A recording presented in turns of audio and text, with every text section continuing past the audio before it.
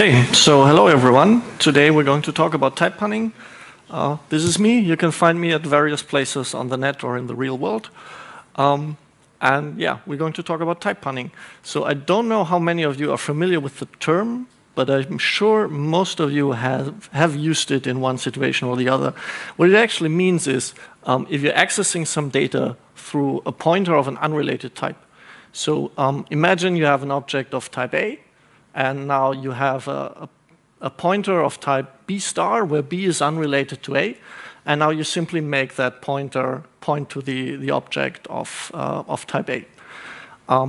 That's it. That's type punning. And the interesting thing that is important to realize here is that the act of making that pointer point to the other object does not actually change the contents of that object in memory. Like the bits of A in memory will still stay untouched.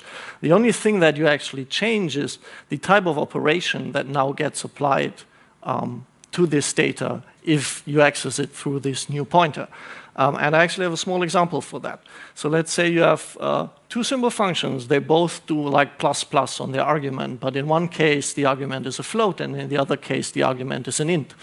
And then the code that gets generated for those two, even though the code looks very similar, is actually quite different, because in the one case, we're doing a floating point addition with the fadd instruction, and in the other case, we're doing a simple integer addition in the with the normal add opcode. So you might now ask, yeah, I mean, why would I ever want to do an integer addition on a floating point number? That does not make any sense. But actually, sometimes you do want to do it.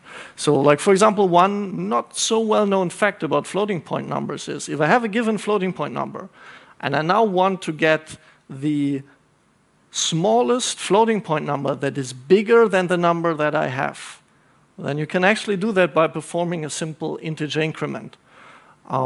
And this is actually quite difficult to do otherwise. And if you then take the difference of those two numbers, that actually gives you exactly the unit of least precision between those two floats, the ULP. So people who need to do this or do need to do other kinds of crazy stuff, they usually write code like this. So like in C, as you probably know, you can cast any point to any other type if you go through pointers, and C programmers really like to do this. That's why I wrote it here with the C cast. You can do the same thing with the reinterpret cast in C++. But there is a problem, because this is technically not correct. And we will take a quick look at why that is the case. And the real problem here is that not all compilers actually enforce this being wrong. So it's very likely that it will work for you if you write it today, but it might break out of the blue for any reason, for example, after upgrading your compiler. So the reason for this has to do with aliasing. We already heard about aliasing before.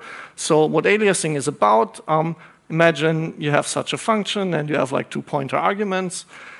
And in both C and C++, actually the language is not allowed to assume that those two different pointers point to different things. So I can do a call like this, legally in C and C++, where they point to the same thing. And as a result, the compiler, when it generates the code for foo, it's not allowed to reorder the writes, because that would lead to the wrong outcome in this situation. And other languages, in particular Fortran is very famous. They don't have this rule. This would be illegal in Fortran, and that allows some additional optimizations. So what C and C++ do is, because this can have a performance impact in some situation, is that they have a little bit weaker rule where they say, okay, but if the two pointers actually have different types, then, I mean, it's different types, so they cannot point to the same thing, right? And that is actually illegal now. So now the compiler would be allowed to reorder the writes. But of course, if I now do the trick from before, where I force it to point to the same thing by using a reinterpret cast, so basically doing type punning, this is actually undefined behavior. And that is, of course, now a problem, because if I now have a legitimate use case for type punning, I cannot just do the reinterpret cast without running into undefined behavior every other line. And it's actually surprisingly difficult to find on the web a solution how to get around this reliably.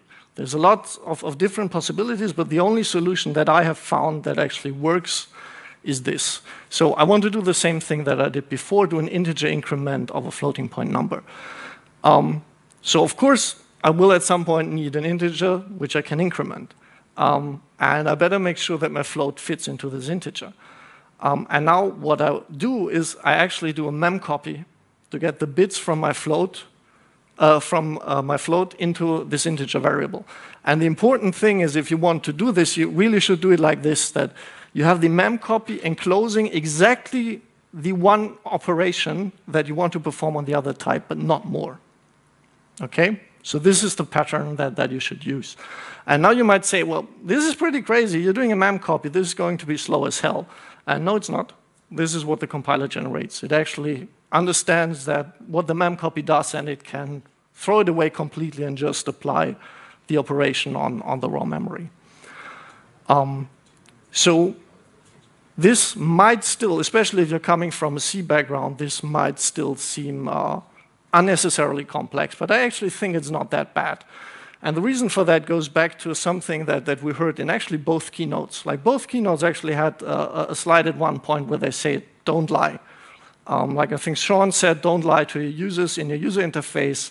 And Kate said, don't lie in your code to your fellow developers. And I want to add to that, don't lie to the compiler. Don't try to smuggle types into functions through pointers that actually have the wrong type. Just tell your compiler the truth, and it will figure out the right thing to do.